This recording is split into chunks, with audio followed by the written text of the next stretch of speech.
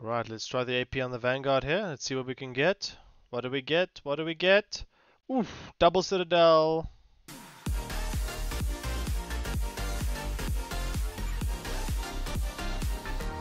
Hello guys, KaiZerZan here, back with another video. In today's video we'll be taking out the latest campaign reward ship, the Kronstadt, and we're on the map Sleeping Giant and it's a domination game mode. I'm in a division with the Musashi and we've got the spawn just north of the Charlie Cap. Alright, let's quickly take a look at what we're up against here in this match. Paolo Emilio, Bayard, Kronstadt, Amagi, Vanguard, Iowa, Musashi, Prince Ruprecht, and of course carrier match Shikaku.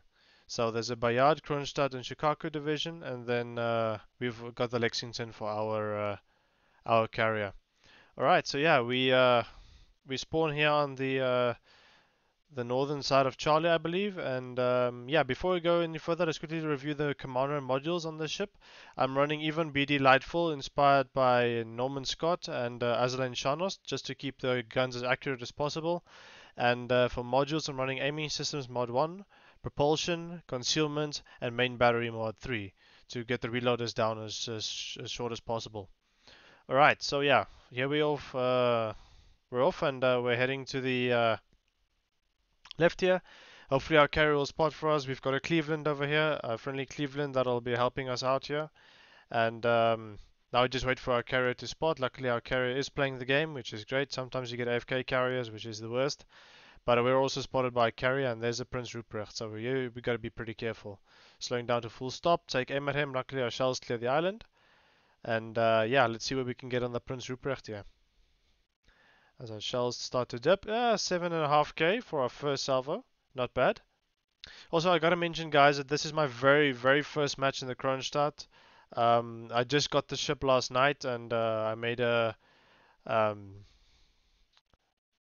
a few million credits first, so I can afford the modules, and I put the modules on the ship, and this is my first match in the Kronstadt. So I hope this is like a first impression sort of impression that I can give you guys in this match, just to show you what this Kronstadt is, and whether it's a battleship or a cruiser, because you might not be 100% clear on what it is, because it doesn't have the most accurate guns, but it's very tanky, and yeah, it plays like a cruiser, but it also plays like a battleship, so it's kind of confusing if this ship is really a cruiser or a battleship. But hopefully at the end of the match we'll have a clearer picture of what this ship is capable of. Alright, so there we get 6 deflections. He was angling in, so we aimed too low and we hit his armor belt and we deflected. So now we aim a little bit up, and to his superstructure we switch to HE because we know he's angled. So we won't get much with the AP there. And yeah, we knock out a turret again, which is really nice. So yeah, Prince Ruprecht goes down to the Musashi, my division mate, very nice. So we don't have to worry about him anymore. Alright, so we see in Iowa.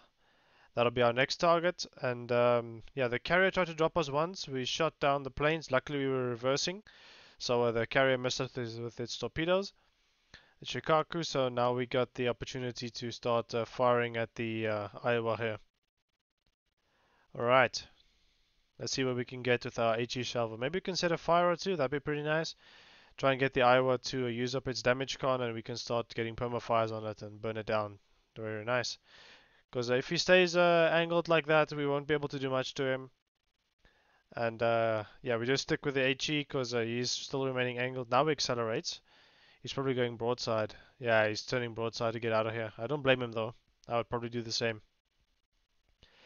Alright. Yeah, unfortunately we didn't get opportunity to switch to AP and pepper that Iowa with the broadside. Oh, we've got a friendly Kutuzov in the smoke there. And now we don't have any intelligence data because our carrier is currently sending out a squadron. So yeah, Yara decided to push out wide and push forward to go join this Kutuzov and hopefully push Delta. So we can get a nice push going here from the Charlie Cap all the way down to Delta, so we can put some pressure on the enemy team. Alright, yeah, so our damage total is all the way up to 43,000. Not the greatest, but also not very bad. I'm kind of impressed with the shell grouping from the Kronstadt so far. I can promise you this won't be the case in every match. Some matches will be better than others. But from what I've seen from the other CCs that make videos on the Kronstadt and other reviews I've seen online, the Kronstadt doesn't seem to be very accurate, but I'm running a full accuracy build and I'd say it's pretty decent.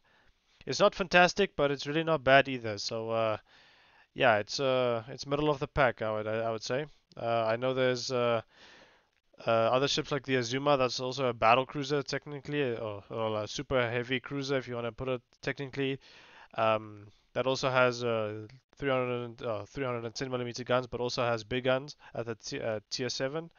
This is tier 8 though, so we should be expecting a little bit more out of our cruisers. Yeah, let's quickly take a look at that salvo from the Kronstadt onto the Iowa. What do we get from that one? Just one pen and one shatter. We didn't get the best dispersion there.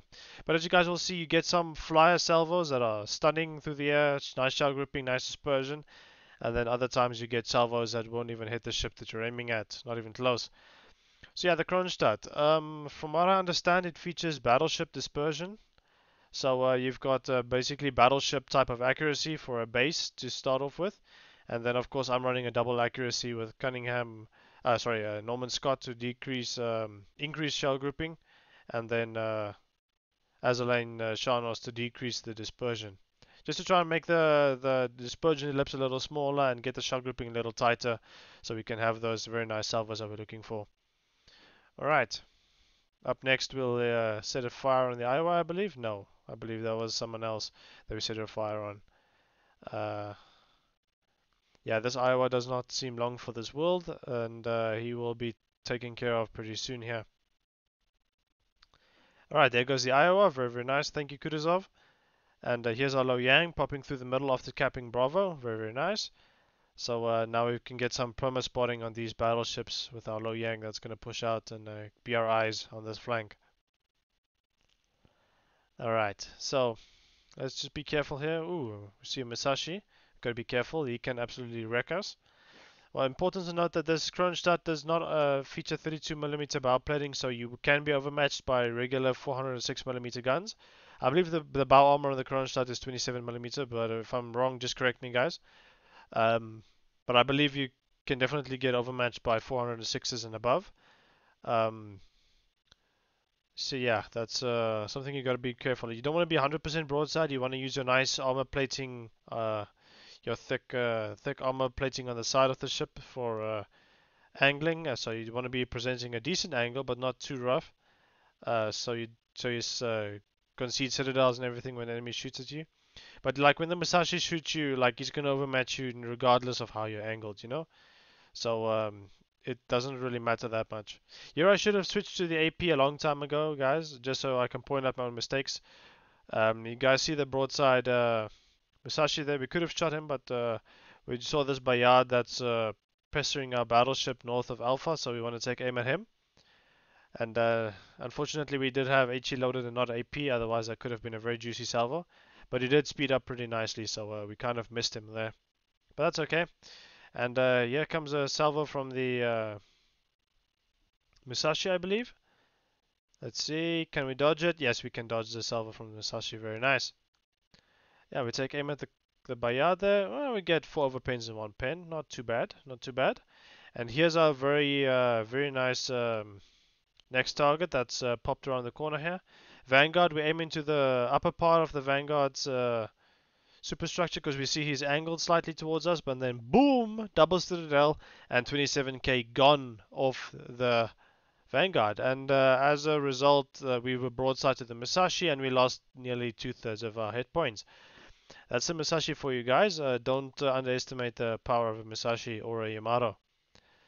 And in the Kronstadt especially, you don't want to be giving any sort of broadside angle. You will get severely punished, as you guys just seen there. My mistake was punished, and yeah, now I need to pop a heal here, and that takes us more or less up to half health, close to half health. So we at least now have a fighting chance again to go push out. But yeah, we can see this Musashi is looking at us. We just wait for the all clear to see that our shells will clear the island, and then we take aim at the superstructure or the upper part of the Musashi. Yeah, we only get 1 pen there, which is unfortunate. We were kind of hoping to aim for his cheek there, you know, the cheek plating on the Musashi and the Yamato. But he is pretty well angled, so it will be difficult to punch through that armor at that range, because I'm not a battleship, so I don't have battleship levels of penetration. So yeah, that's a bit of a problem. And now he's angling in perfectly. We can't hit the Bayard. So yes, now we're in trouble here. You might as well just switch to the HE. Yes, okay, we did, and try and burn down the Musashi, as there's nothing else that we can really do else here. So now we can start pushing. So we do have a 3-ship lead currently. We've got 3 caps versus the enemy 0. So we're firmly in the lead here, 850 points. We're 150 away from getting a victory. So yeah, if we don't lose a lot of ships now, I think we should be fine to continue out. And there goes the enemy Shikaku. Very, very nice. Kutuzov managed to finish him off, and now we can focus down this Musashi. We are spotted, but he's focusing on other targets, luckily. So we don't have to worry about that too much. And we nearly killed him there. Cleveland got him with a permafire, and now it's just the Kronstadt and I believe the Bayard that's left. So yes, now we switch to AP for the Bayard because he's within our firing range. And hopefully we'll be able to catch a glimpse of him, and hopefully we can smash him to pieces. Let's see.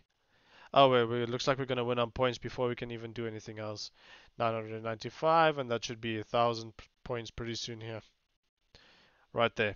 Yeah, guys, so this was just a quick match in the Kronstadt just to show you guys what the ship is all about.